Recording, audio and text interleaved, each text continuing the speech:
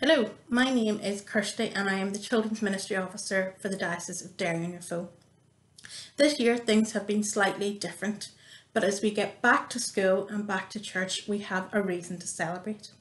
We are also coming into the time of harvest, where we have a chance to say thank you to God for all the things that He gives us, for all the produce, the vegetables, the fruit, the fish, the animals, everything that He created for us. To say thank you to the farmers and all those who work hard on the land to provide for us, for lorry drivers and transport drivers who keep the system going, and for shopkeepers for selling and producing everything else that we need. We really are so lucky and so blessed, and we have the right to take this chance to say thank you to God for all that He has done.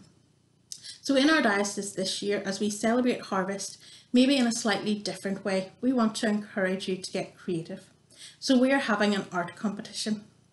Harvest at Home is what we're calling it. And what we want you to do is to grab your Bible or your storybook and read the parable of the sower. And when you read that parable, we want you to think about what Jesus is telling the disciples and what the parable means.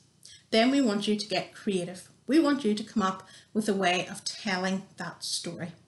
So grab your paint, your Play-Doh or dough, pens, glue, your phone, and do videos or photographs, and just think of a different way that you can tell the story of the parable of the sower.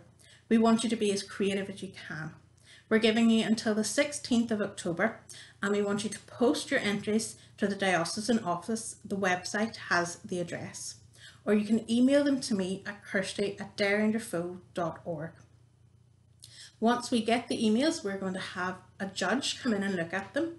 We have got different age categories, and so you can enter in your age category. Make sure that your entry has your name, your age, an address to contact you, and what parish you belong to.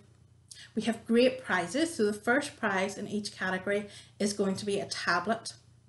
And we've got prizes as well for second and third place. And we're really excited about this, and we want you to take part.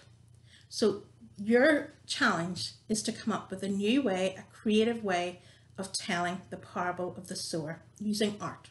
So get all your art supplies together, read the story in the Bible or your children's Bible, and think of a different way that you can tell the parable of the sower. There will be more information sent out to parishes, so keep an eye on it, and we really do look forward to seeing what you can come up with.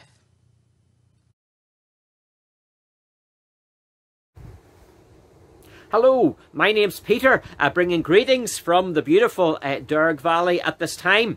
Just want to share a few words about an exciting project, a joint project with our Diocesan Children's Ministry, Seeds, along with our Diocesan Youth Ministry, Derry and Raphoe Youth. We are partnering together at this time, leading up to harvest, to produce an exciting harvest challenge to engage with our children and young people in primary and secondary school.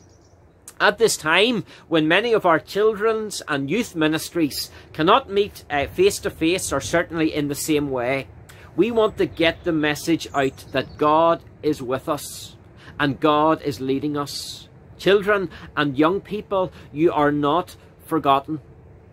We very much want to engage with you in exciting new ways at this time. And so what are Seeds and Derry and Raphoe Youth going to do? Well, we are inviting every parish in the diocese to get behind our Harvest Challenge project. We're asking children and young people to get creative, to produce a poster, or a video, or a photograph with graphics, or even a TikTok video with music. We want you to portray something of your thanks to God using the parable of the sower. There are different age brackets in this project, and some very exciting prizes which will be decided before our Diocesan Synod.